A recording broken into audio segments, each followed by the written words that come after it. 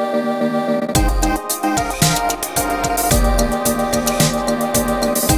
Valiant Warriors. I am here filling in for Ken, who is on his way. He should be here any minute. At least that's what he tells me.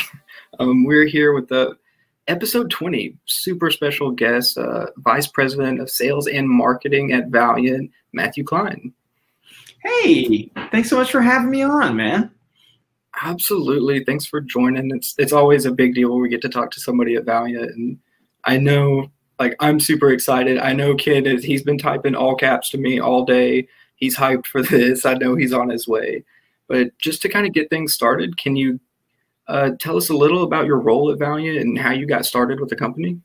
Sure. So I'm the Vice President of Sales and Marketing. So basically, I oversee those two departments and try to synergize sort of the messaging and the voice of the company when it comes to the brand, when it comes to the books and the individual series, both from Valiant to the industry at large, but also to the fans like yourselves, and to ourselves, because we work there, but we're all pretty much fans too. So, and then on the sales side, I also work on long, short-term strategy, just developing the team and our relationships with the comic shop owners, and trying to figure out how and the most effective ways are to message out to the retailers of, hey, check out Valiant, and let them know what's coming out, when, how to get their customers activated, keeping an eye on what's going on in the industry from that side. So I'm really lucky where I kind of get to be on multiple sides of the industry and get to interact with both the retailers, the fans, the press, and kind of have my hands in a little bit of everything. And that's really where they are. Now, I started by accident, is how I like to tell people. So okay. I was working in a comic book store in Manhattan called Forbidden Planet. And I was there for a few years, and a very good friend of mine at the time was also working there. And Valiant approached him for a job interview and said, hey, do you want to be one of the sales reps? We're expanding our sales team. And he was like, nah, I really want to focus on being a comic book writer. And, being a writer and being, full-time at Valiant, there might have been some conflict of interest for him. So he was like, I'm going to hold off, but there's a guy I work with that you should meet and you should talk to him. And I was the referral. So this was September 2014. Okay. And I went through 2 or 3, I think it was 3 or 4 actually rounds of interviews the first time. And they hired me on, and I started November 4th, 2014, was my first official day with the company. So my anniversary is coming up. Ooh. And I was there full time in the sales department for over 2 years. And then mid-December 2016, I went back to retail and I was working with Valiant part-time. I was a consultant. I was still talking to shops and doing that part-time, multiple hours a week. And then in 2018, in April of that year, I came back on full-time as the head of the sales department. And then at the end of 2018, they bumped me up and I took over the marketing department too. So I'll be 6 years next month without ever going a week without Valiant in my life somehow, some way. Oh, and my friend who recommended me for the job is Matthew Rosenberg. No. Yep. I mean, now that's a story. Come on, that's really cool. It gets better. So Matthew Rosenberg, myself, and Vida Ayala all worked at Forbidden Planet together for years. No way. Mm-hmm. We were all in the trenches together. That's incredible. Really, I mean, what are the chances? I keep telling them they need to do an alumni page because there's not only that, but we've had people from the Forbidden Planet family have gone on to Nick Philpott, who wrote a story for Heavy Metal recently, Anna Peterson, who was at Fantagraphics for years in their sales and marketing departments there. We've had people all over the industry who started at Forbidden Planet. It's an amazing breeding ground for talent on all sides of the publishing industry in comics. I think it just became a new bucket list place for me to go to. Like, I need to be in that place. Well, you just gotta call me when you go, because I'll take you down and I'll find my old tag and I'll walk you around the store and I'll hand sell. Because that was my superpower. My superpower was hand selling. I didn't know anything else. I just knew how to sell books and how to talk to people. And apparently, sales, that's what they need. So it's a great skill to have in sales. I'll tell you what, where I'm most comfortable is probably on a convention floor at the booth, just hand selling those like 3 for $20 deals at the booth, just those volume ones, talking about the stories. I think that's probably my most natural element. Everything else I've had to learn. So. Oh. And I guess that immediately makes me want to ask, Vita Ayla's now iconic Livewire run. Heck yeah. Any chance of Rosenberg coming up, maybe? Is that something you'd like to see? I'm going to tell you, I'm going to give you some inside baseball right now, some stuff that I've never talked about before. I would kill to have Matt Rosenberg on a book of ours. I'm a big believer. It's not a matter of if, but when. Part of it is he's exclusive, I believe, still at Marvel, so it's a little trickier over there. But I can say for certain that there might be a pitch or two for some Valiant characters from years past rolling around the servers. And I'm talking like when he was doing like not four kids walking away. We Can Never Go Home. When he was back then, and he was working like doing the Black Canary like fill-in issues for DC. I think it was like during the Amy Chu run. Excuse me. So so I would love to get Rosenberg on there. Is there a character you think he'd be a good fit for? I mean, I want to see something a little bit more violent. I won't lie. Ooh, I mean, his Punisher run is great.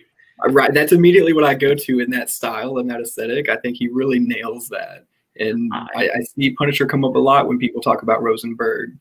I'm a huge fan of Seeley on Bloodshot right now, but maybe it would be cool for a grounded Bloodshot. I mean, Seeley's like huge, big budget action flick style. It's just Tim's doing like Die Hard meets Bloodshot, right? Like it's so much fun. It is just like I remember talking with him on a panel at C2E2 about it. Like my favorite moment from the first issue of Bloodshot actually couldn't get in there, which I was really bummed about. Sorry, I may have a guest here. My cat Rogue, named after the X-Men character. She gets very jealous when I'm on the computer and not paying worship to her. So that furry little tyrant might make an appearance if you're lucky. But no, it's just one of those things. I think that Tim, he had a song that Bloodshot was supposed to be singing in the truck at the first issue when he's like driving it into like the enemy, and it was Santa Claus is Coming to Town, but we couldn't get the rights for it. Really? I was so mad. I loved that. Like that moment, I was reading the script and I was just like, that's it. That's Bloodshot for me this run. I'm so down for it. Yes, absolutely. You know, it was something really good though, but I will always miss that moment. That's an inside moment like I love to hear, because that really would have been something to, at least memorable. Well, you know, I'll tell you what, I think still one of my favorite moments from this run of Bloodshot is the first page of issue 2 that Brett Booth drew, where he's like jumping at the giant fan that's going to just like the propeller that's going to absolutely tear him to shreds. And I was just like, that's a hell of a first page. Like if you're not interested in reading the second and third pages there, I can't help you. Like you shouldn't be reading this. I'm sorry. It's true. It's true. I think for me, it's I think we were first introduced to Eidolon in 4 or 5, and he's like melting, you know, and there's that scene where she's kind of like holding him as he melts. That was like very much when I was here for it. Like I can't believe it. Really. I think Brett might still own that page, actually. Really? That page might still be for sale. And I'm just saying, Christmas is coming up. And I think everyone deserves something great for just surviving 2020. So if you This is so true. I had no idea. I'm like wanting to pause this to go check right now. Maybe I can afford this. I think he still got it. I could be wrong. Maybe one of the listeners out there, if you guys picked it up, let us know. Absolutely. So, I mean, we've talked about Bloodshot. There's a lot going on with Valiant, and I kind of wanted to dig in with you. Like you said, if you're running sales and marketing, especially during this time in the pandemic, what does it look like for your job to do sales when the publishing lineup has changed so dramatically? It has its challenges. A little bit. You know, when the industry shut down for 2 months, that's kind of rough. No, so it's one of those things. It's you know, you almost feel like a wartime conciliary, to quote The Godfather. So if Heather Antos listens to this ever, she's gonna roll her eyes real hard at that. But no, so it's one of those things where it's an odd time, but it's a really exciting time. And here's why. It's odd because you've got to deal with constantly reevaluating what's happening in the marketplace, right? You have to reevaluate how many books you should be doing. You need to reevaluate how many stores are open. Are they doing mail order? Are they doing curbside? Are they able to have people in there? How is that affecting their sales? Are customers more looking for back issues and catching up on stuff? Are they buying more trade paperbacks? Are they still getting new comics the same way? And now as you're getting into the holiday season, it's even weirder. And the reason is, for most comic shops and most hobby shops, retail in general, but specifically these guys and bookstores, you make about 40% of your profit from Black Friday to Christmas. For those 6 weeks, you do about 40% of your year's net. Yeah. And this year is very different because you don't know exactly what people are going to be looking for. So it's one of those things where, because you have a distributor shutting down, because you have the shakeup with DC and Diamond, you have different guidances and for different geographic areas, there's no standard that you can go by. So, you know, a lot of comics are bought in New York and California and the Carolinas, Illinois, and they all have different guidelines for what their business can look like. So it's a very hard, it's like nailing jello to a wall sometimes. And you've gotta completely reevaluate every week. All right, what are the shops saying? What are they seeing? You know, and that's where the relationships that we've built up with comic shops are so important right now more than ever, because we've built up a trust where they know we're listening, right? So our long-term, for the long-term health of the company and the long-term health of the books and the series, we said, okay, we need to pull back a bit, right? We need to cut down the number of titles per month until we see where things are going, right? And the thing about it is that, you know, I wish we had, you know, 20 books a month at this point. I wish that we could give all the #1s away at once, but you've got to give the book the best chance of success as you can find, right? And the books are so good. So it's one of those things where you don't want to jeopardize the characters. You don't want to jeopardize all the work that's gone into it. You want to give them the opportunity for good sell-through, not just sell-in. And so you've got to look at the market, and you've got to look at what people are able to afford, and what, from a buying standpoint of the customer to the buying standpoint of the retailer. So it's caused us to have to adjust. You know, things like Savage and Final Witness and Shadow Man, they're all on the docket to come back. It's just a matter of when. And it becomes, I think I said this somewhere else, but it becomes that question of, you've got to look at the calendar too and see what the best time of year is. You know, you look at the sales history, you know there are certain months that are stronger than others. And when you get into that December to February time, it's usually a tougher sell because of the holidays and the way that fluctuates cash flow. So generally you see a lot of big releases from companies a little bit February, but you can also do mostly like March, April is when people are flush again to spend money on comics. Not customers, I'm talking retailers. So so you kind of usually save it, and that's why we did like Exo Manowar relaunched in March of this year. 2017 it launched then, right? Yeah. You see like books that launch in April, in May. May is a very big month because you tie it into Free Comic Book Day. So you have the largest single day of sales traffic to draft off of for that book. So you always put a big, big, big launch in May as well to kick off that season. So part of the algebra that we work with now is that as you're seeing cases ebb and flow and you're seeing new dynamics in terms of what federal funding and state funding there is and what support businesses are getting, what support individuals are getting so that they're going to have expendable income, but you're also looking at the calendar now and you're going, all right, the best time to bring back these titles, you may have to wait a little bit longer for those number ones till you get to 2021. You're also going to be closer to when there's a vaccine and when people will feel more comfortable and you get to that sweet spot. So it's that crazy balance, and none of us, any publishers, thought we'd be in this position. Hey, how are you, Ken? Hey.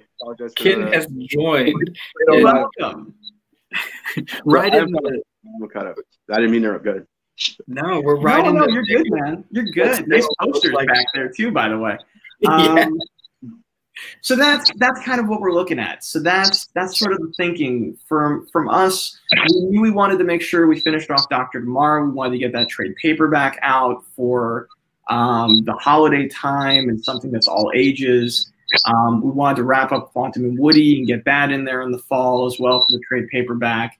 And we also knew that we wanted to keep Bloodshot and Rye because we were, one of the things we were hearing is like, we need more mainstream characters that have a hardcore following to kind of help get them through this. So we said, all right, we'll keep Bloodshot, we'll keep Rye going, we'll plan to bring back XO for the fall of this year, and have those, larger tentpole characters that are more widely associated with Valiant to start with to get them through this time period. And then you'll see Savage, and then you're going to see wrapping up Visitor, and you're going to see, Shadow Man, the new series, come in. We've got announcements planned through the end of the year of when those books are coming back. We just announced, Harbinger for summer of next year. I'm sorry, The Harbinger for summer of next year. We announced Ninjak's going to be coming in 2021 as well. So we also, we've got a lot of irons in the fire, and we're making the best of it that we possibly can. But again, we're playing chess, not checkers, and we're looking at long term, not how to get through 6 months. We're still looking at what's the next 5 years, and that's the important distinction. Sorry, I rambled. Amazing. That's really, I think that's what it takes right now. It's such unprecedented territory. It is. Why it's super interesting to talk with people like yourself that are in behind the scenes, but still interact with shops and even customers to try to feel what the industry is going through and what's needed to navigate it right now. Mm-hmm. No, for sure.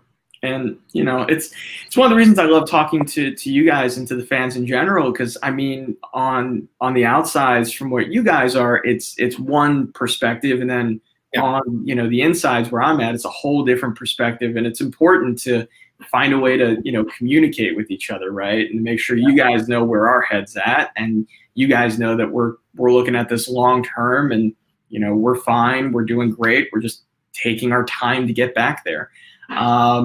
And then you guys also know it's like, hey, well, what happened to all these books? It's like, they're here, they're ready to go. Literally, we could hit the print button on most of them now and have them ready for you, because we were working so far ahead. Editorial was working further ahead than they ever had as a company. Like, I've had pages for The Harbinger for 7 months now. What you guys saw in that article, they've been there for so long. Shadow Man, we have 2 issues completely drawn and done at this point. So it's one of the things, like, the books are in great shape. The books are ready to go. It's just that we got to make sure that when we bring them to market, they have the best chance of success from a sales perspective as they possibly can. And that's the waiting game right now, and that's the sea that we're navigating. So that actually brings me to a pretty interesting topic I wanted to bring up with The Harbinger. Yes. By the way, I want you to know I feel so underdressed looking at you right now. Like I need to go put on like a shirt and tie. Just like I feel so. I'm sorry. I just need to apologize. I need to comb my hair. I'm wearing Marilyn Monroe wearing Legion of Doom spike in Road Warrior spikes. You've got, you know, this just looks so like professional and put together. I'm sorry. Yeah, Harbinger, ask me anything. Go ahead. But okay, so with the Harbinger, all right, and planning ahead. Sure. Now with the new Harbinger, how much are we looking at? Like a let's say like an Iron Man MCU situation. Will the movie be more based on like how do I frame this without trying to trick you? What's first, the chicken or the movie or the comic? Is that sort of thing? Yeah, like how influenced by Hollywood will it be? Well, I know the comic is first, but going forward, is it going to be?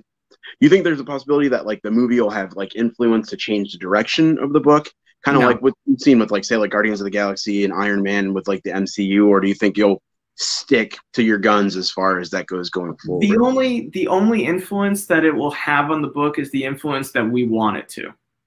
So we will, and it's the same way with Bloodshot. Like you've noticed, like for One Last Shot, we're bringing in KT and Wiggins. You know why? We love those characters, so we want to bring them into the books. There was no mandate from Sony. There's no mandate from DMG. That DMG is so lovely with us. They're very hands off. They let us do anything that we want to do with the books. They really do. You know, like I was fully prepared to have more concessions, quite frankly, and because we asked them like, is there anything we can do to help you out? Like, what do you need? We're a team. And they're just like, you keep doing what you do. You know what you're doing. You're the publisher. You know what stories work. You know what the fans are looking for. You know what the market's doing. Go do your thing. So like if there's something cool from the movie that we want to incorporate, we will. If it's a hairstyle or a costume or a character or a wrinkle to an origin story, I say this without having read any scripts, by the way. Like it's then we will. If there isn't, then we won't. I mean, what Jackson and Colin and Robbie are building is from them. It's from them, and Heather Antos is steering that ship beautifully. And it's a super exciting direction for Peter. It's a Peter Stanchek book, first and foremost, which is really cool. You're going to start with Peter. It's going to build around him. You know, it's a book that feels very true to the core of what Harbinger is, and we're really excited. So, you know, as far as I'm concerned, like there is nothing from this series that's coming from any influence anywhere other than pure love of these characters. That is it. And I think that's super exciting. Yeah. I really, Bloodshot, when it dropped, we got a chance to see it, both Ken and I, in theaters before everything happened and theaters started shutting down. We were like right there in like some of the first days and actually catching it in theaters. Sure. And it was exciting, but also it was exciting to see what Seeley and Booth and everybody was doing with the series and how it was very much its own thing. Yes. And I'm really appreciative of that for what Valiant's doing, and it seems like they're very consistent in that quality and that execution and direction, really. I mean, all the creators and editorial, you know, this is their baby. This is what they do. Yeah. And they, you know, we make sure that they have, you know, free reign to tell the story that they want to tell. We're a very editorial driven company, which is not always the case with a lot of publishers out there.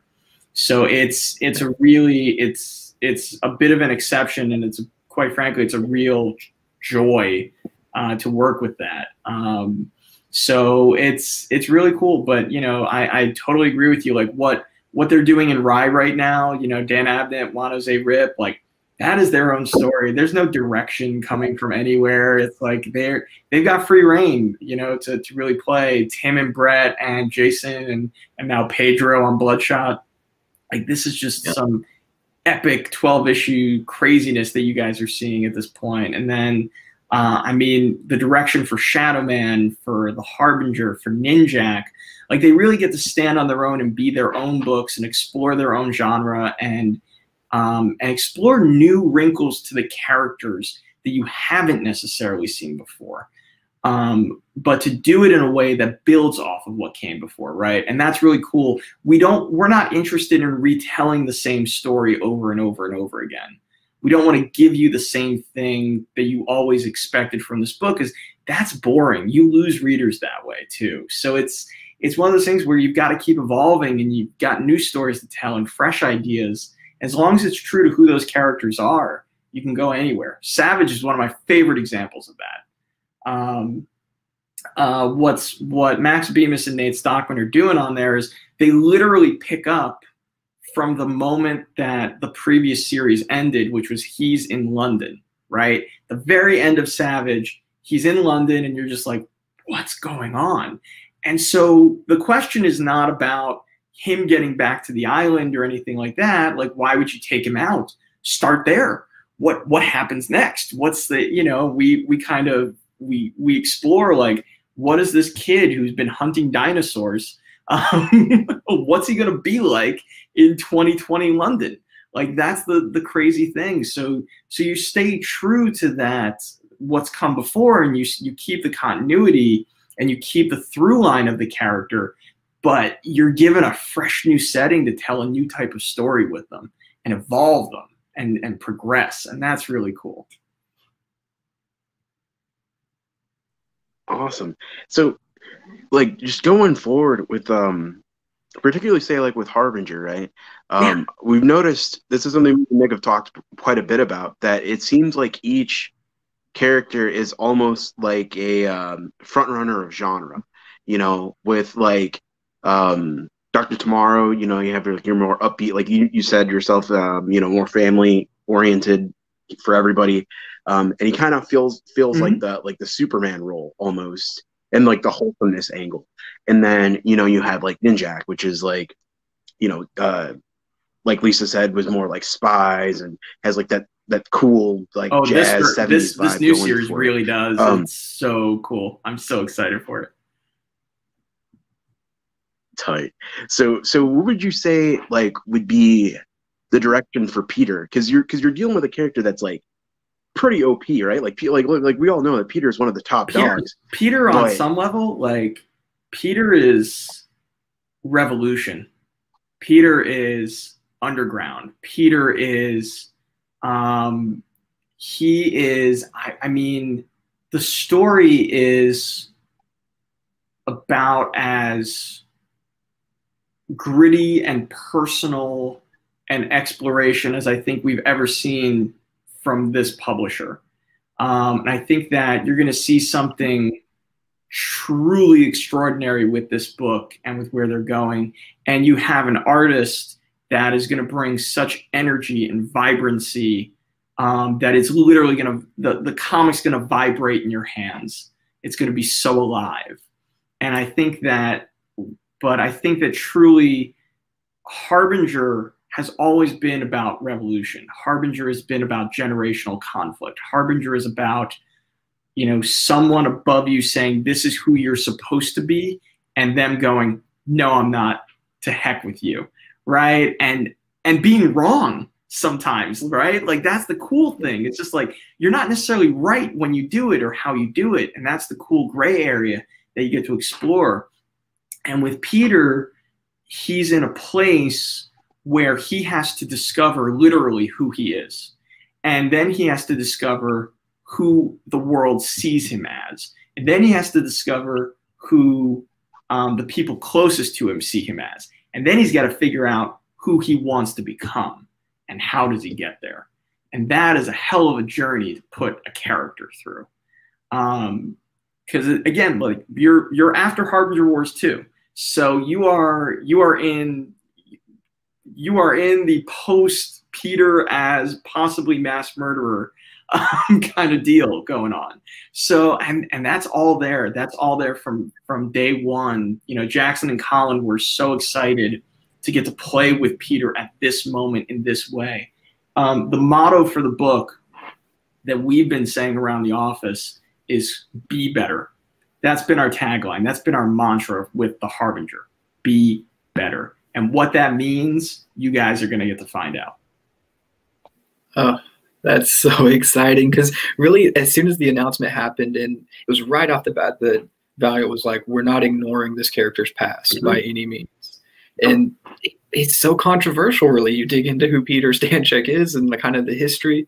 There's a lot there that is pretty quickly controversial. I mean, it's not that difficult to get to. There's so much. And it's one of those things where I will say that I think that at times previous iterations of the company would go right up to the line of controversy, but then kind of back away from it and kind of avert from it. They pivot. You don't get that this time. We are going into the thick of, we don't mind if we're controversial. What we do mind is if we're not being true to the character, and if we're curbing the story. And what we want is Peter is in a place, and Peter is in a time, because we are in a time where there is so much to explore about who you are, who the world thinks you are, who the world tells you you should become, versus who you are destined to actually be. And how do you get there? And you've tried different paths before. What path do you try now?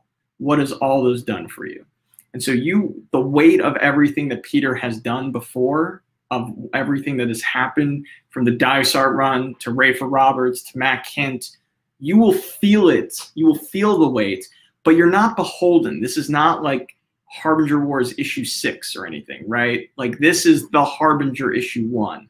And what's cool is that because of where Peter starts, anybody, any of your friends who've never read a Valiant comic, any of your friends who have never read a comic book ever, period, this could be your first comic, and you will jump right in and feel at home. And that is the goal of every #1 that we have coming out, from Savage to Shadowman to Ninjak to the Harbinger to EXO. The goal was, the mandate was, this is not just someone's first Valiant comic book. This is someone's first comic book ever, period.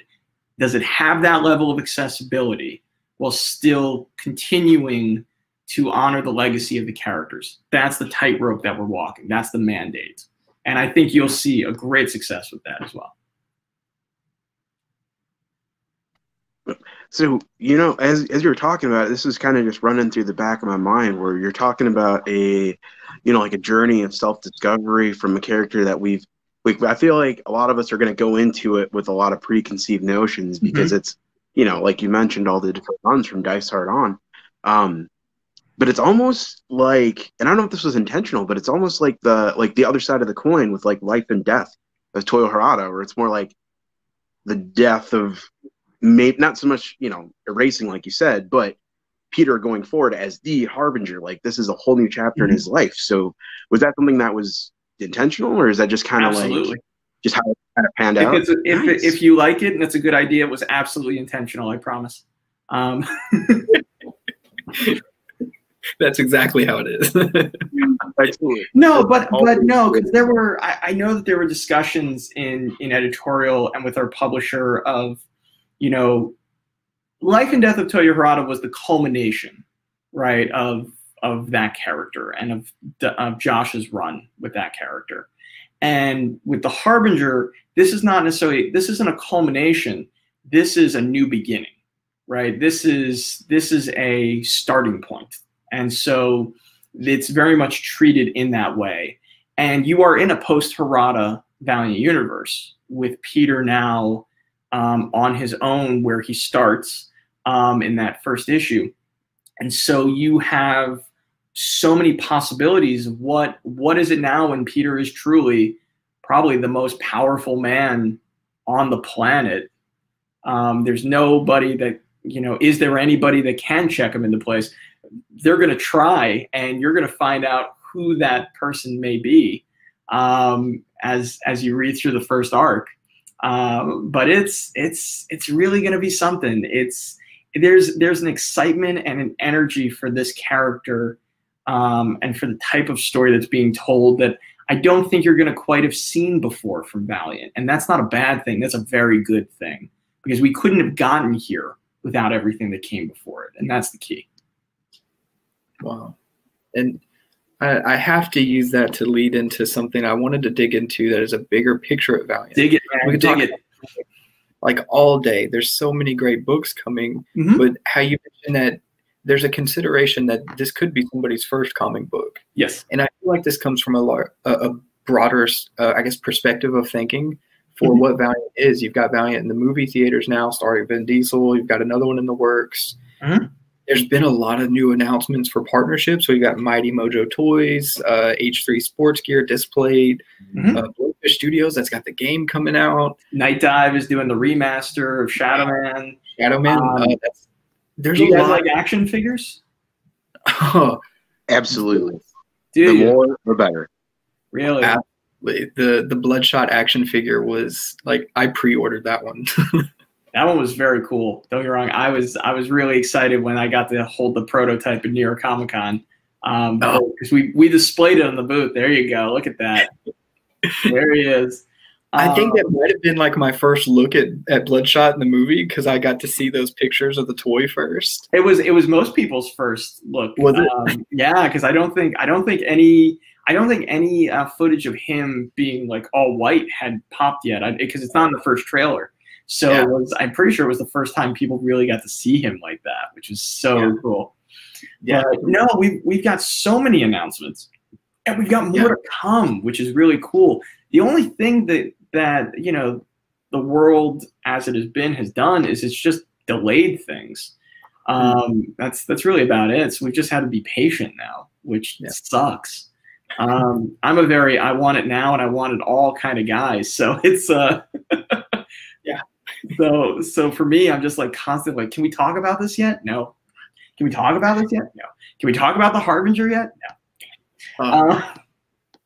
Again, I've had that artwork for 7 months, guys. So hard to sit on something like that for so long. I saw the outline for this thing at the end of 2019. So like, I have year one, the outline of that thing is dated like November 2019, the year one of the Harbinger. I've got it on my computer still. So it's like, it's all there. It's all crazy.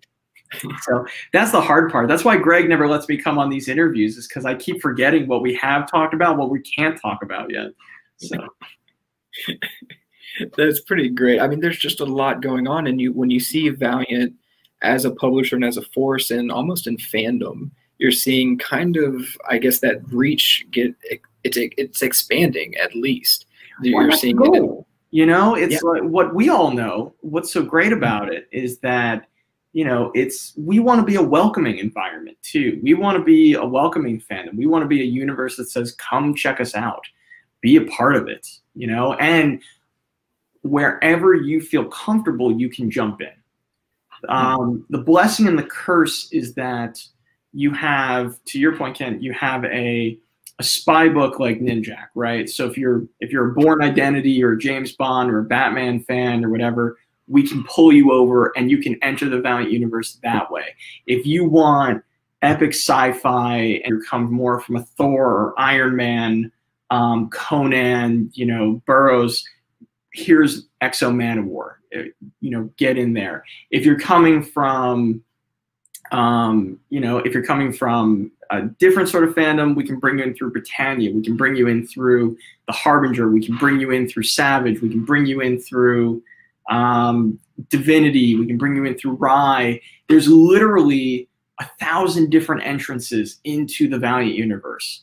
And that's a cool thing, but it also is a little tricky, because you then give the line that every shared universe ever says, which is, oh, you can jump in anywhere. But you actually can.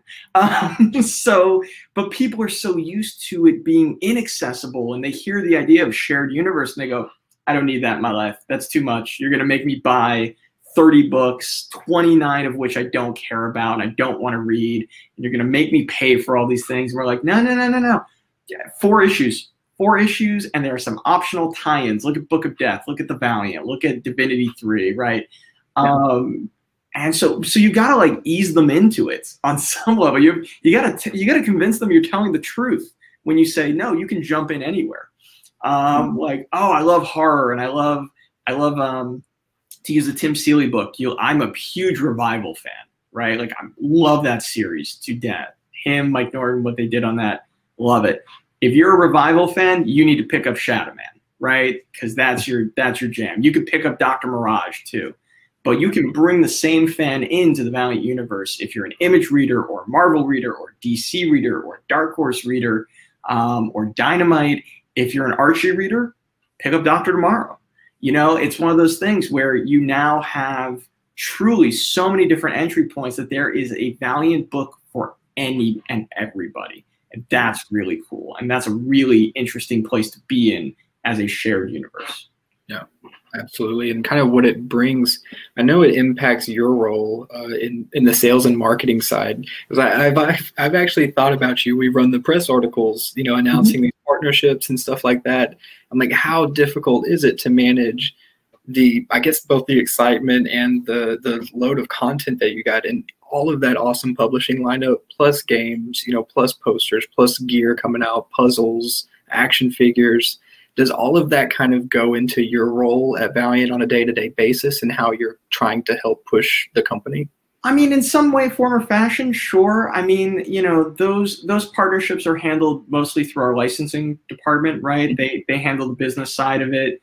My job really comes into play when it's time to message it and to let you guys know, hey, we're doing this thing. Here's where you can get it.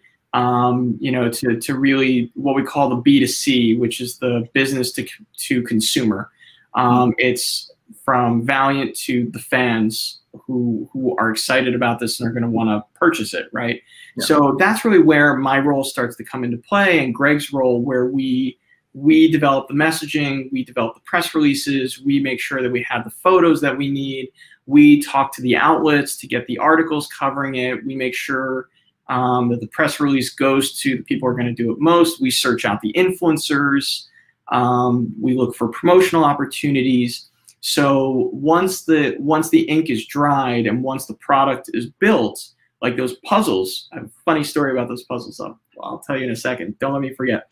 But you know, once that comes into play, then that's really where it is, where I come into it.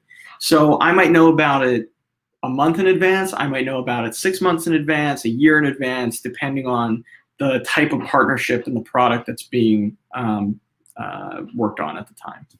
So that's really where it comes in for me on that day-to-day basis. And then it's not just making the announcement, but we also want to make sure that we are reminding people, you know, a week later, 3 days later, 4 days later on social media, digital marketing, hey, in case you missed the announcement, you can get these really cool Mighty Mojo puzzles. Hey, just in case you missed it, you know, fall's coming, get yourself a Faith hoodie through Pop Cult USA, right? So it's that sort of deal. So it's also that reminding, you know, hit that the tipping point of messaging, as they say, so that it sticks in your brain is always the goal. Okay, so I mean, I guess it's a great time for the puzzle story. So here's what happened with the puzzles. Okay. So we were talking to Mighty Mojo, and we were like, hey, do you have any photos of the puzzles themselves, like all the pieces out and they're all made? And they were like, oh, we don't yet, actually. So I was like, okay, could you send me one? And I can like take photos and see what it looks like. And so they sent me one of each puzzle. And my infinitely better half, who is much more visually oriented, I am not. I'm a writer by trade. Like, I'm not an artist. I have horrible spatial relationship. I'm very clumsy. So we spent 3 nights and days putting together that Bloodshot puzzle that you'll see on my social media, my personal social media, and also that our production team took and put into the actual like graphic in the press release. That is the puzzle that myself and Lauren, my infinitely better half, that she made and put together. And we were just like cursing that thing. Like, we were up till like 1 a.m. one night because like we needed to get the press release done like the next day or whatever. We were still putting it together. It was insane. So now I owe her another puzzle, where I promised that we're not on a time frame to complete it. So that's one of my Christmas gifts to her. So I have to go find like a 1,000-piece puzzle. Oh, like a timed puzzle. I don't know if that sounds really fun. I found out that she truly does love me, guys. That's one of the things that she reaffirmed. Just to keep moving. But real quick, because you're naming off titles there when you're talking about the shared universe. Yeah. And I caught something. I want to make sure we're on the same page, and maybe. So even Dr. Mirage just ended a series, but 2 names that you mentioned haven't had one in a while. Yeah. Britannia and Divinity. Right? Yeah. Is that maybe a Freudian slip? But there might be something on the horizon.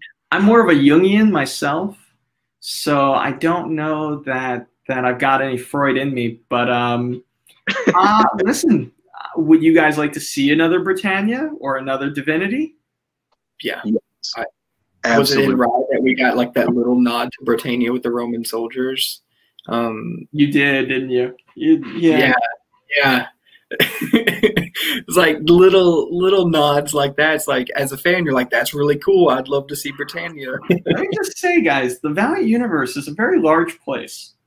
And those are characters that certainly have a place in it. So if you see them come back around again, I think you absolutely should not be surprised. And I think that for one of those characters, a book that has already been mentioned, that was already solicited, in fact, you might want to really pick it up and just pay attention. Just pay attention. I'm not going to give it away. The artwork does it for me already that you guys have seen publicly. But take a look out there. You know, you might see the beginnings of something for either Britannia or Divinity in particular. So I will leave it at that. Yeah, go. Okay, I'll take it. One other question about future stuff. I saw the Why teasers. one? Ask me 20. Oh, okay. But this one, I tried to get I tried to get Alejandro on this one, but he was like, I'm not biting. So there in the teasers, there is a blue spherical image, and I think the tagline is "Reality is not absolute." The universe is not absolute. There you go. Yeah. Now, correct me if I was I'm very wrong. proud of that tagline. But that was also "Time is not absolute" was the tagline to the original Unity saga. I don't know what you're talking about. Oh. No clue what's going on there. None. I have no idea what you're referring to. I've never heard of this thing. I think you guys are absolutely overthinking this and just looking for things that don't exist. And you know, it's. I think you really should just take a chill and just not in any way, shape, or form go with that instinct. I don't know what you're talking about. All right, we'll abandon that pretty quick and on to something new here. So let's talk about, out of all these awesome announcements that we've talked about so far, which one are you personally most excited for as a fan of Valiant? You're going to make me choose between my children? What's wrong with you? Is there a favorite that you don't like to say out loud, maybe? Generally, my favorites are the most recent ones because that's the one that I've been like in my head about. Sorry, we're about to get a guest. There she is. Oh, Rogue. So this is my cat Rogue. She's my security here. So if I say the wrong thing, I'm in trouble with her. But I mean, look, right now I'm riding high off it, so I'm super, super, super excited for the Harbinger. Again, I think that this is a perfect blend for people like yourselves who know the Valiant universe in and out and are big fans, but also for brand new citizens of the Valiant universe, if you will. And so I'm very excited.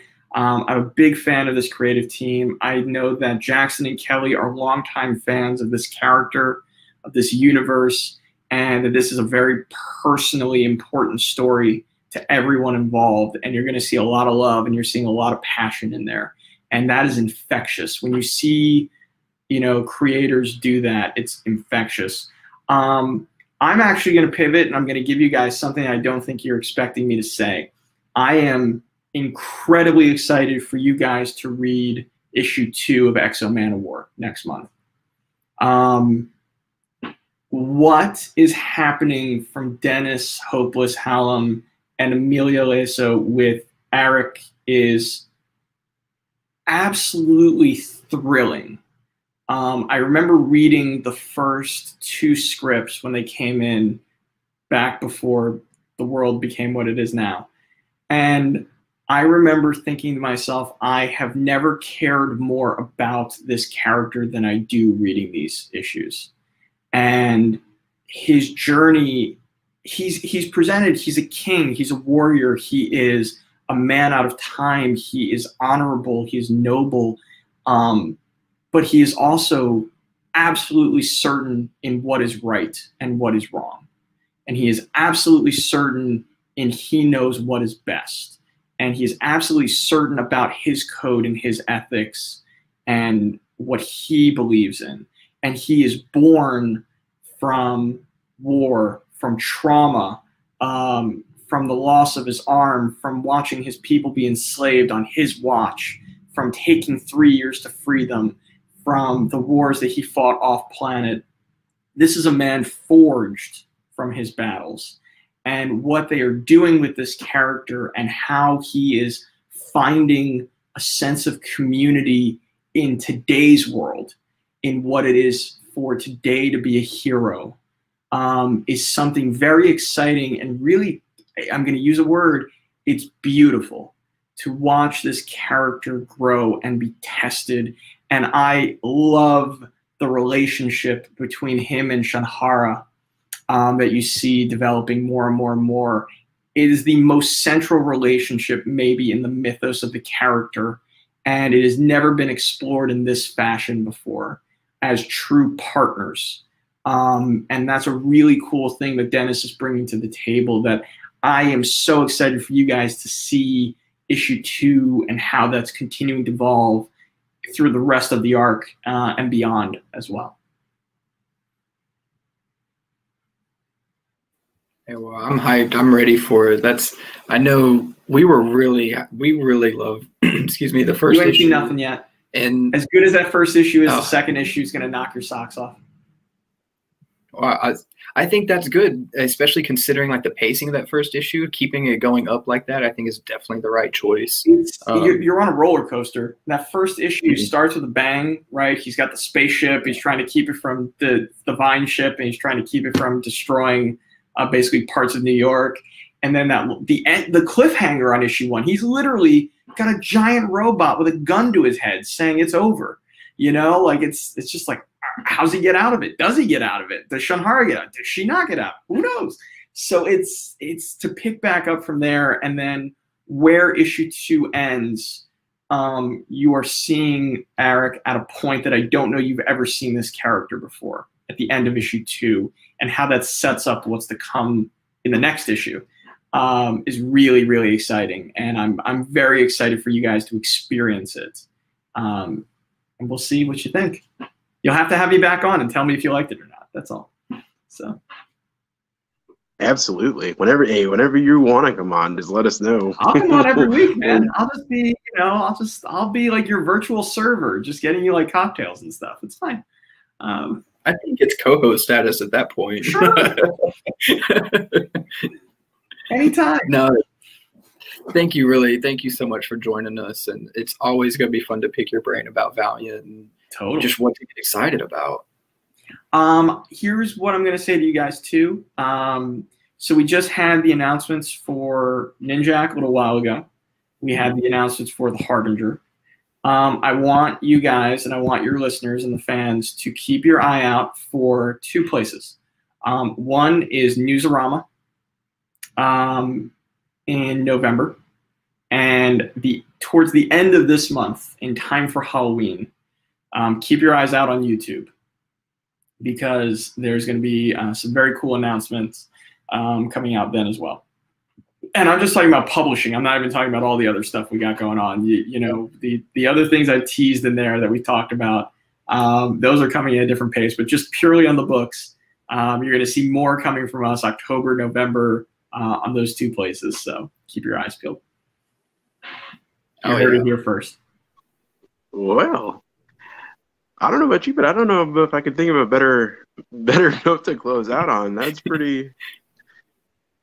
I'm going to go run laps around my house a little bit on that one. I'm always excited to hear about new news. And you pretty much just loaded us up with great stuff tonight, man. It's amazing. You know, just like Nick said, thank you for, you know, just taking time to come talk to us. We appreciate it. We know the listeners will appreciate it. It's truly been a pleasure. And well, I guess we'll do it again next week. No. But I'm totally cool. That's fine. My Wednesday nights are usually pretty clear at this point. So, like, yeah, so cool.